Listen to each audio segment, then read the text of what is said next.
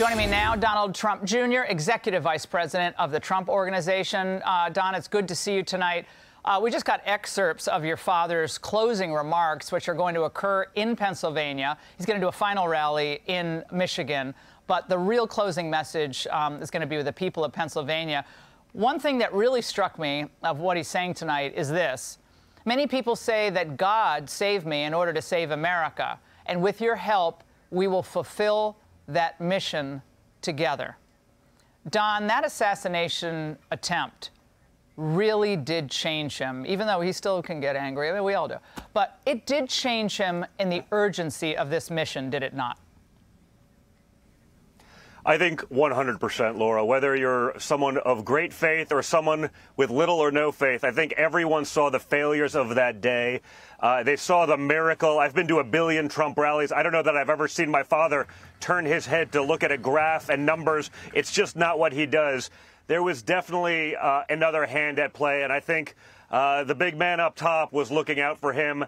I know he believes that, and I think we made a lot of people have a lot more faith, whatever level they had, in seeing that. It has to mean something. There's just not that amount of coincidence in the world. It's just statistically impossible. It made me much more of a believer, and I was already pretty high up there. Don, when you look across the American landscape today, there's an enormous amount of suffering. The suffering that's kind of laughed off and even laughed at by the left, or they think it's exaggerated. Everyone should be happy with what we have now. What's your message to the people of this country tonight, maybe who haven't voted for a while, that are still kind of thinking, well, should I even bother voting? Listen, I think you can change the disastrous trajectory that the Kamala Harris-Joe Biden regime has put us on. You had 4 years under Trump. That's why it's a unique election. It's not just a politician making a promise. It's a politician who's actually delivered and another politician who's been failing you for 4 years. No one can objectively say we are better off today than we were 4 years ago, Laura. People understand that. They see it with their own eyes. And it's why, for me, when I'm traveling all around the country, not at a Trump rally, but when I'm at airports or stores or somewhere in between, people this time of every walk of life, of every race, of every religion are walking up to me saying, please, we get it now, fix this. So if everyone gets out tomorrow and votes, if everyone brings their friends, we can win this thing, and we can win it outright tomorrow. What I don't want to do is delay it, let the Democrats play their games, win decisively tomorrow. You can have cheap groceries and affordable housing again, or you can have World War III, which is where the Democrats really want to take us.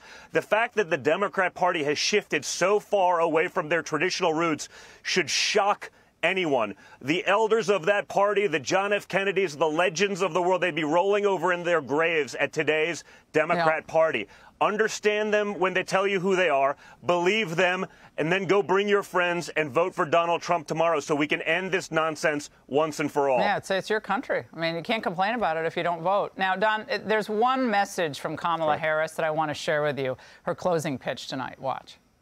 Our campaign has tapped into the ambitions and the aspirations and the dreams of the American people. We are optimistic and excited about what we will do together. It is time for a new generation of leadership in America. I mean, she's not 30. I mean, she's trying to sell Donald Trump's peace and prosperity as the old generation. If that's the old generation, I'm fine to stick with them.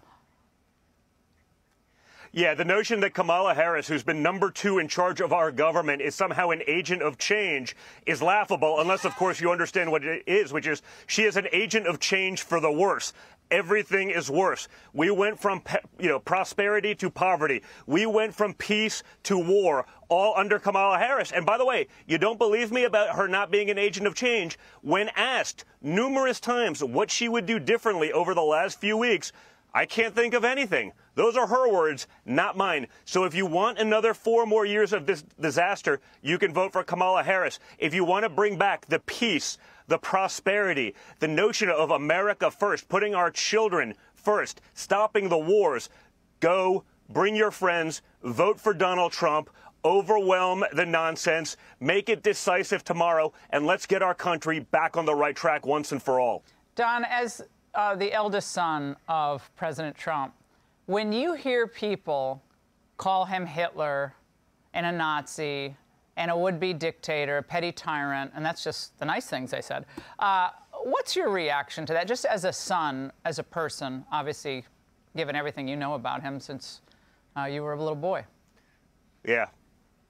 Honestly, it's absolutely disgusting if you look at the people who he's helped throughout his life, if you look at the people who work for him, if you look at the people who show up in support of him. I'm like, these people who have been calling us Nazis and fascists, the people who are censoring us, the people who are trying to jail their political opponents. I mean, it's just classic Democrat projection, Laura. They call you everything that they themselves are. They accuse you of doing all of the things that they're actually doing. You know, it's not the Democrats that are under indictment on, you know, malicious nonsense, fined for paying back loans, censored, suppressed, smothered. It's them that are doing that. It's the Joe Biden, Kamala Harris regime. It's their DOJ actively doing this each and every day. And not just to my father, but to millions of Americans around this country. It has to stop. It's absolute insanity, and it's disgusting. But honestly, for me at this point, I'm used to it from them because they always talk about, you know, when we go low, they go high. Yeah. They never go high. They always go low. They just have a big tech and mainstream media industrial complex that's willing to lie for them like they've been lying to the American people for the last 4 years. Donnie, your father might be watching right now before he walks out. He tends to do that. I've seen him do that. What's your message to him tonight after this long campaign? Listen, I'm just really proud of him. I'm proud of the resolve. I've always been proud of him. I mean, he's done incredible things throughout his life. But what I saw on July 13th, when he got shot in the face and came back defiant, still ready to fight for our country. I mean, he literally took a bullet for America. That's who I want leading our country. That's who I want negotiating trade deals. That's who I know will keep the dictators and our enemies at bay. That's who's going to create a prosperous America, not someone who can't handle a single question from the press, not someone who's been asked the same things and doesn't bother to come up with a talking point about what she would do differently. Enough is enough. I'm really proud of my father, and I'm looking forward to him being back in charge and fixing all that the Democrats broke in our country once and for all, Laura. Don, it's great to see you. Thank you for spending time with us tonight, and good luck tomorrow. Hey, Sean Hannity here. Hey, click here to subscribe to Fox News YouTube page and catch our hottest interviews and most compelling analysis.